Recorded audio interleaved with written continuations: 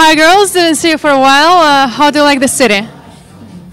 Well, we both just got here. Well, we just both got here. I played Fed Cup in Germany and Sania also in Hua Hin. So I think we just. I was here first time 3 years ago, so I love the city, and I told Sania about it, and I was like trying to really excite her about coming here, and I managed. So I'm happy to be back.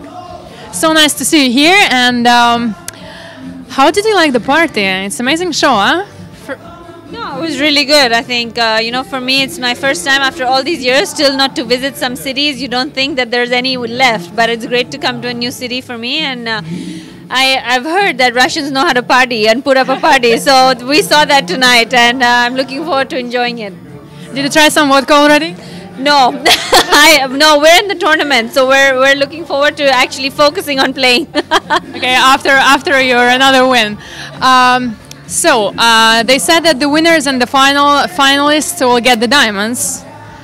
Motivation went a little bit up. So of course, I mean they look beautiful. Also the ladies and the hair. I wonder with all this crazy hair, where would you go and party like that? They didn't say who will lose.